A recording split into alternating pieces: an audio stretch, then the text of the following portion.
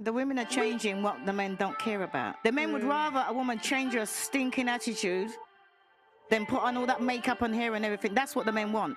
But the women will go out there like, oh, I'm going to change this, I'm going to change that. If you look at a man and the man said, yeah, he's fat. The man will if he's feeling bad about himself, he wants to make something, he'll go and hit the gym. What's the woman going to do? Go and do? Get a BBL, get her lips done, put on her makeup, put on her hair, and stay the big old fat person that she is and say, oh, it's body positivity. The men don't even want that. And the women are not getting all this cosmetic surgery for the men. They're getting it for themselves. I'm sure I worried about some of the men because they must go out with a woman. Ooh. And then when they wake up in the morning, they think, who the hell is she? The scars, by the time you take everything off, women need to change their attitudes before they change their makeup. I'm sure that even more than that, change your attitude.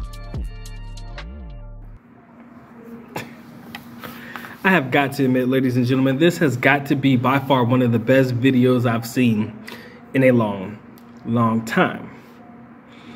I think it was probably about a week or so ago, a couple of weeks ago, I saw a post on YouTube, and the post read, and I quote, "Ladies, remember when you call a man ugly, he is not wearing makeup."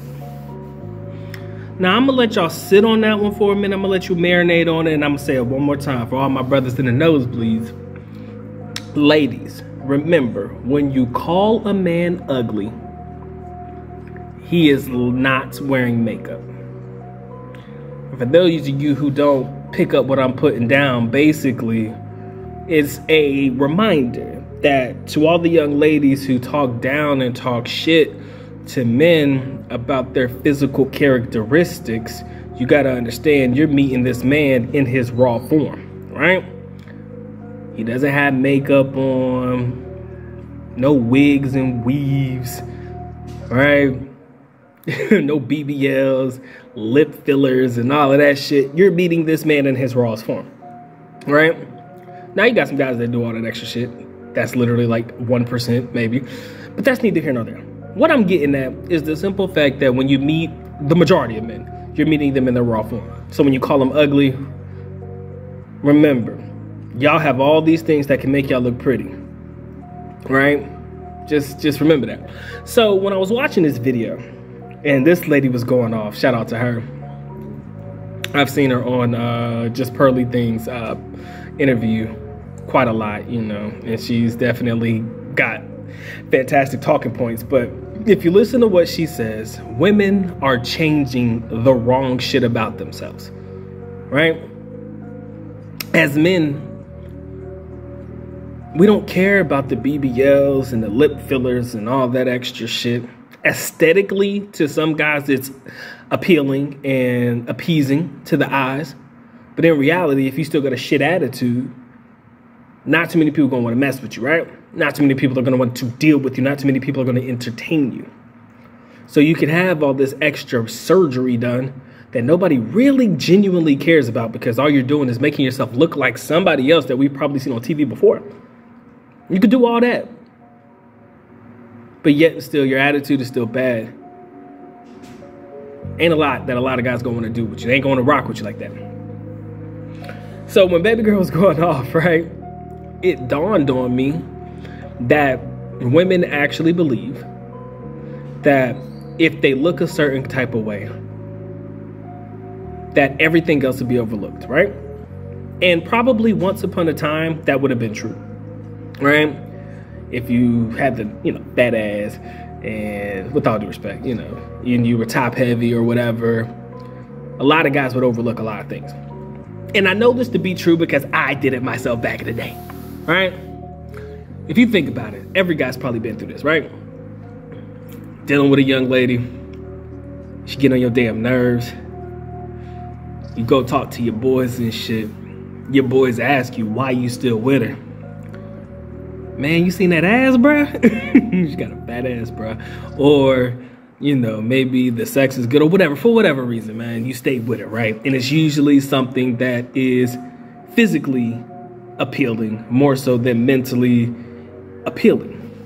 The reason you choose to stay. So, when we think about it in this essence, ladies and gentlemen, women are out here changing the things that men don't really care about. There are a lot of guys that will probably comment on posts and, you know, be sucked into the thirst traps. But then again, we already know what those types of guys are. And those types of guys are not the guys that these women are really looking for in the first place, right? Yes, they like to have the affirmation or the approval of men, right? That's why they post pictures in the first place, for the likes and the comments. They don't really care about who's in the comments or who's in their DMs and stuff like that, because they all have an idea of the type of guy that they want anyways, right? So you were just one of many, likely. So they're doing this, in my personal opinion, for the wrong types of guys, right? They're attracting the guys they really don't want. So the inability to change your attitude towards shit, in my personal opinion, would be, like we've said before and time again, one of the main reasons that guys are choosing to date outside of the West, right? That's just it. You want to know the key, you want to know the ingredients, you want to know the keys to success, ladies, excuse me, plural. You gotta change your energy, right? We ain't out here trying to deal with that energy no more. The beautiful thing about the Passport Bro movement in general is the fact that, I hate to say it this way because it sounds like we're woke, but a lot of guys are being awakened, or they're awake now. They're understanding, yo, I don't have to deal with this shit no more. I don't. There is light at the end of the tunnel. There is greener pastures probably somewhere for me that I can at least explore and take the opportunity for. But if y'all keep falling into the same traps, y'all keep falling in the same circles, doing the same shit, and expecting different results, that comes from both men, goes for my guys and my girls. You gotta understand, you'll find yourself in a situation where you're either gonna be alone if you're a female, or you're gonna be miserable and depressed if you're a man. Sad and lonely as a female if guys are choosing to date abroad because they got tired of it.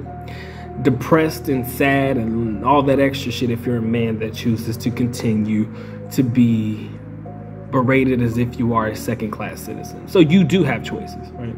That's all I'm gonna say. I don't want to go into more details. The video said it all for me.